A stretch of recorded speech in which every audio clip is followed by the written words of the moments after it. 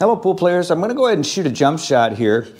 I'm going to explain to you a couple things about how I line up my jump shot and how I go through it. And I'm going to show you an overhand jump shot. So my hand is here. I'm not going to use a dart stroke. That's a dart stroke. Just going to cover the overhand. I'm much stronger at an overhand shot than I am at a dart stroke. And I use that for close distance shots like cross side or something like that. But here I'm going to show you a longer jump shot, and I'm very comfortable with this shot. I'm probably about 70 to even 80% of making this shot. And what I do is I come into it where I line it up just like I would shoot normally, and I creep up on the shot and then I raise up and I try to hold my body in that same position. I look at the cue ball, I know where I'm going to hit the cue ball, and I make the shot. Very, very accurate with that shot. Now, what is it that allowed me to be able to do that? I'm going to give you a full confession here. I sucked at jump shots until I bought this cue. And I'm not even going to mention the name of this cue unless you ask me in the comments, because I'm not trying to sell the cue, okay? I want you to make sure that you don't feel that in this video. All I'm going to say is this cue made the difference, because my other cue, and I'll tell you the name of that one, that was a Rage, and it was a brake jump cue. Weighed 25 ounces. Pretty good for braking if you like a heavy cue. I actually don't like a heavy cue for braking. I actually have a Synergy Breach now by Q-Tech, much lighter, 18 ounces. Really a firepower stick right there. But anyway, that other cue I had would break down and it would serve as a jump cue as well. Couldn't jump with it. Couldn't even get over the object or the blocker ball, okay? I pretty much gave up on jumping. And this brings me to what I feel about jumping too. I don't think it should be allowed in the game. That's my personal feeling. I think that we should be able to kick like Efren Reyes and make, you know, those shots. There's a lot more skill to doing that than there is to jumping.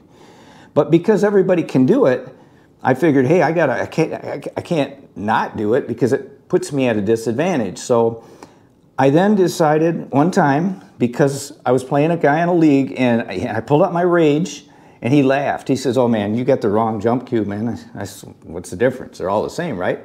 Big difference. He showed me what I have right here. And I says, is that thing pretty awesome? He says, oh yeah. I said, feel it. 17 ounces. And I was like, whoa, it's light as a feather, okay? I'm sorry, 17 ounces. I think it's 12 ounces. Pretty sure it's 12 ounces. It's really light. So the next day, I decided to go out and buy it. It was $599 at that time. And I'll tell you what, immediately I had success. But let me tell you why I had the success as well. I went to a pro tournament and I made it a point to watch how the pros were striking the cue ball. I don't know if you caught it here, but what I do is when I'm lined up, and all I do is I control my height of my cue ball by the angle in, angle out. So if I'm here, I can get away with that when the cue ball's way back here, because I got a long distance to this object ball or this ball that I'm trying to go over. If I'm close, I have to come in higher with my cue to get it to come over that ball, okay? It's all in the angle, but also it's in the position of where the tip is. So I try to hit what I call the skull. So if I have this cue ball here and I'm hitting dead in the center at this angle, it's going to drive the cue ball into the table and then bounce it up immediately, that same angle. If I want to stop the cue ball as it hits my object ball, let's say, and I can hit the object ball at the base, that's the other thing that's very important. Don't want to bounce into it. The recent video I showed you where I did a jump bank, it bounced into that ball. But you can get away with that. And I needed to do that because I needed to roll the cue ball after it hit. So if you want to stop the cue ball, you got to bring your tip down a little bit, just like a stop shot. And then if you want to roll the cue ball ahead, you raise it up a little bit, and that puts forward roll on it. So there's a couple little things there that are just little nuances about, you know, being better at positioning the cue ball off the jump shot, and that's how that works. And if you want to watch another great video, watch this one right here. Till next time, like I always say, keep on practicing.